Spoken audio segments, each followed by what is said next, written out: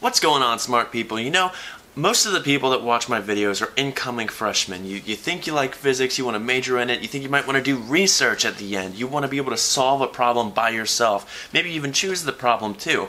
And in today's video, I want to talk about how long it takes to get to that point. And as you can probably tell by the title of this video, it takes a while.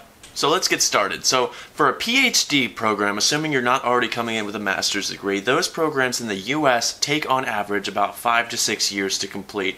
And at the end of that PhD, you are officially a world expert on that topic. Very few people will know as much about that topic as you do. And this is because you will have researched something very, very specific. You have this vast expanse of human knowledge, and then what you do with your PhD is you just increase the bubble in one direction just a little bit. But after graduating with your PhD, you still won't have that much experience with doing things like applying for your own grants, or planning research projects, or managing students by yourself. And that's where postdoc positions come in. Now, I'm going to be bringing up most of my information from this Institute of Physics article that I will link in the description so you can read it for yourself. But they have a great explanation of sort of what a postdoc actually is, and I'm going to read it here. So it says, what do you call someone with more skills than an apprentice but not enough to be a master? Europe's medieval guides recognized such people as journeymen, skilled workers paid by the day, who traveled between masters gaining experience needed to set up their own workshops.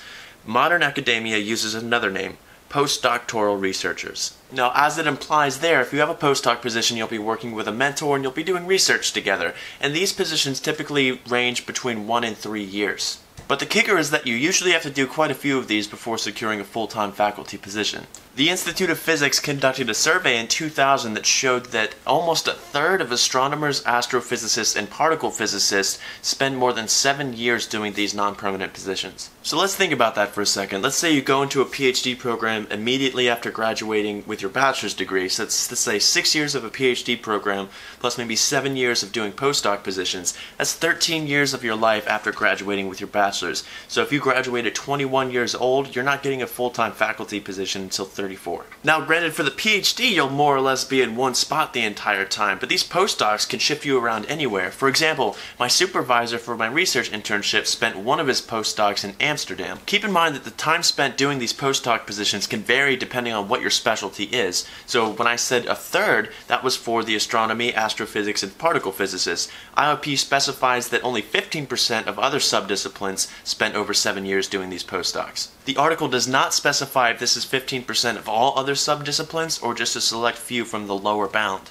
Now, since we're talking about postdoc positions, I might as well bring up salaries. Now, this article cites the median salary for postdocs to be around $38,000 a year at a median 51-hour work week. Now, this comes out to about $14.30 an hour. So, there's that. But on top of this video giving you an idea of how long it takes to reach your career in physics research, I hope this also provides a better picture of the path that you might be taking if you choose to go the research track. But like I said, I'll leave a link to this article that I've been referencing in the description below. I think you should check it out. Let me know in the comments if you found this video helpful, and I'll see you guys there.